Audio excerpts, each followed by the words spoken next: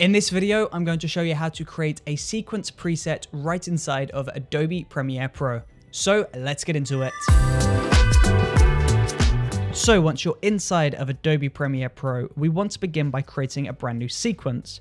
So we'll go File, New, Sequence. And then from here, we're going to go over to Settings. Now, of course, you can adjust any of these settings to suit your specific needs, but I'm going to show you the typical settings that I use when I'm making a video for YouTube.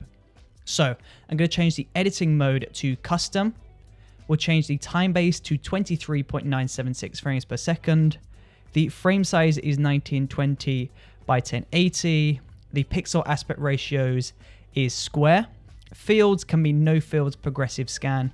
And then we'll move down once you're happy with everything here to save preset. Now we can rename this. So I'm going to rename this to YouTube. And the description can be a summary of the settings. This can be anything that you need to remind you of what the settings are. So I'm just going to put 1920 by 1080, 23 FPS, and then we'll press OK. This will take us back to the sequence presets homepage. And then from here, if we scroll to the very bottom of all of these folders, we've got YouTube. And that is the preset that you just created. So we'll come off that and we'll go ahead and create a brand new sequence. So we'll go File, New, Sequence. And when we go back into this window here, we've got our YouTube sequence preset sitting right there.